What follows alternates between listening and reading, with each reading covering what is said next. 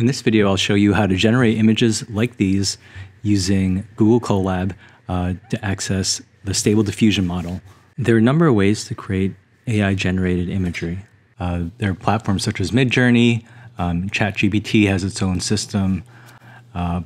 Another way that you might want to work with these text-to-image models is through a code notebook such as Colab. Colab, if you're not familiar with it, allows you to run Python code in your browser, so you can actually run things without downloading and installing things on your computer.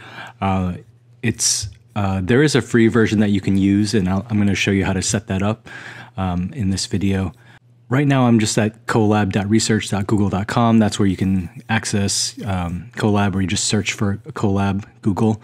What I'm going to do is look at is actually Google Stable Diffusion, Google Colab.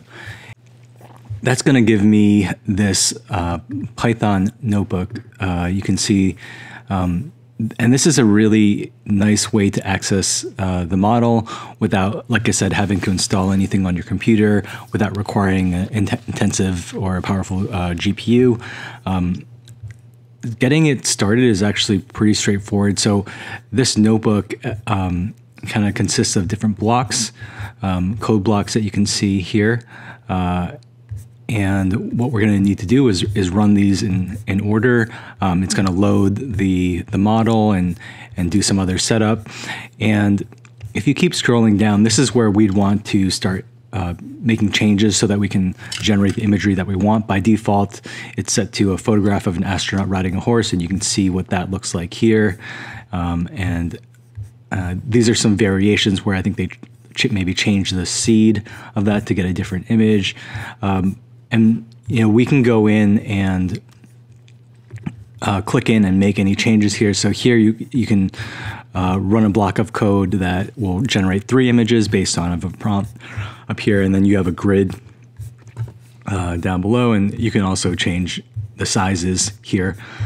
So this video is just meant to be a quick intro into how you might start this process. I'm going to scroll back up to the top. The very first thing I'm going to do is actually connect to a new runtime, or connect your GPU. So we're going to access a GPU in the cloud. Like I said, we don't need a powerful GPU on our computer, so you could run this on a really slow computer. Actually, it's all browser-based. So it tells you that you're connected, and you can see the connection information here.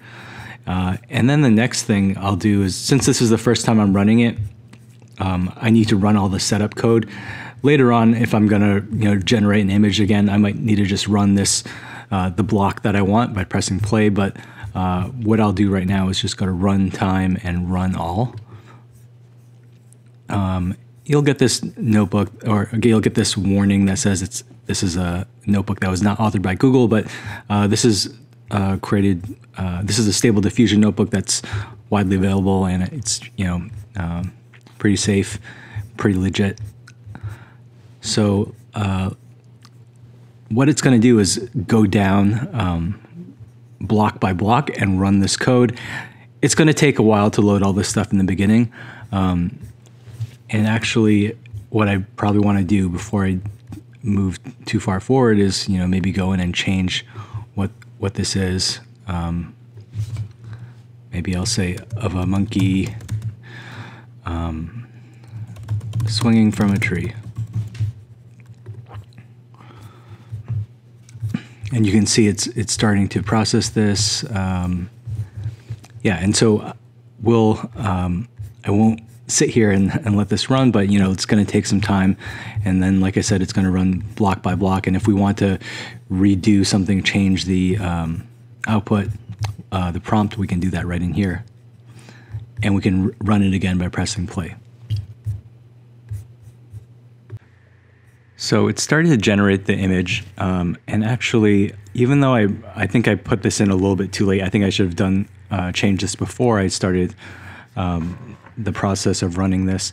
But you can see generated a new image here, and what I can do is, I can run each of these blocks, or cells, I think is what they're officially called. So I entered that text in here, and let me just run this again. And I think now this prompt, this text-based prompt, should generate an image that more closely resembles this. And because I've already loaded this stuff in the top, I don't need to do it again. So it should be a little faster this time. And as that's generating, I'll just say, this is a really nice notebook setup. It has all the cells that you need, all the code it's already here. It also has a pretty good explanation of different parts of it and links to the different resources. And this was generated because I didn't change that prompt, like I said. And if you need to change certain things, you can go into here and change that as well. So again, the prompt here, that's guiding this, but I should probably go ahead and change that. And you can see after some time, it generated this image, a photograph of a monkey swinging from a tree. And again, like I said, if I want to run these blocks again, I can just press play, or these cells again. This one looks like it's going a little bit faster. And the point of this video is just to give you an intro into how to, what Google Colab is, how you can access the Stable Diffusion model like this, and you can see some other examples. I haven't changed these, but I wanted to just change something like this. I changed the prompt here, a photograph of a dolphin flipping in the ocean. And again, because we've already loaded the setup or done the setup up here, all we need to do is go in and change the prompt and press play again. And if you want to save these, you can save the image as, right click and save it as. And so you can have these images saved, and you can share them as you'd like. So here's just that final grid, three images, hopefully. Yeah, and you can see that's close to this. Obviously there's still some imperfections and things like that.